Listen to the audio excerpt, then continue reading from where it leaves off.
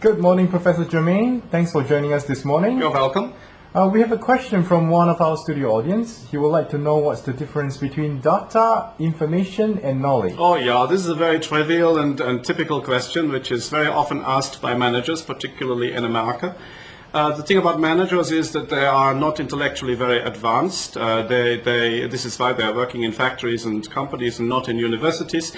And particularly in America, they are very influenced by the British, and they are influenced by the very old-fashioned epistemology of logical positivism, which kind of went out of fashion in the 1920s. But there we are. In Europe, of course, we have a much more advanced epistemology. In logical positivism, the whole thing is that knowledge is an object. It is a thing which can be moved from one place to another place, from one person to another person. And this is why the fascination with information and data, which from the knowledge management point of view, actually, they're completely irrelevant. Information and data have nothing to do with knowledge management. We, in the European tradition, of course, we have a more advanced epistemology, which is based on process philosophy. And we see knowledge essentially as an activity. So if you look at it from a biological point of view, in fact, we in the Freie University of Münsterberg are doing some very exciting research on this matter at the moment. If you look at it from a biological point of view, knowledge is an activity of neurons in the brain. So when we look at knowledge being activated in an expert's brain, for example, when he applies his knowledge, and it's usually a him, when he applies his knowledge, there is a specific pattern of neuronal activity happening in the brain. And if you want to manage your knowledge, it is most important that you can detect and model this activity in the brain and replicate it in other brains. So we have been working on a very interesting device, which we believe will become the next generation of knowledge management technology. It's completely wireless and connects up to laptops. It's very simple to use.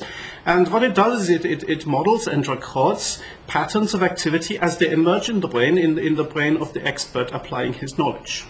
So are you saying that you can record and replay people's knowledge?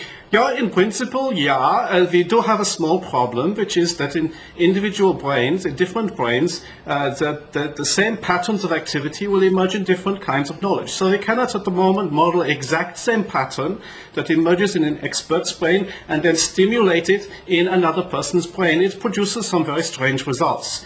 But we have a strategy for overcoming this. We are the world leader in establishing a standard for universal knowledge neuronal network standard, application standard. And what this means is essentially that we can re-engineer the structure of brains, human brains, so that they conform exactly to these patterns, and they will respond consistently to the device when we detect their patterns.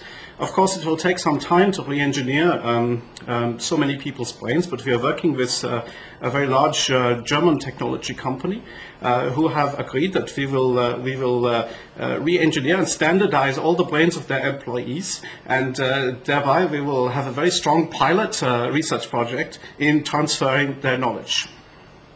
Thank you, Professor Germaine. You're welcome.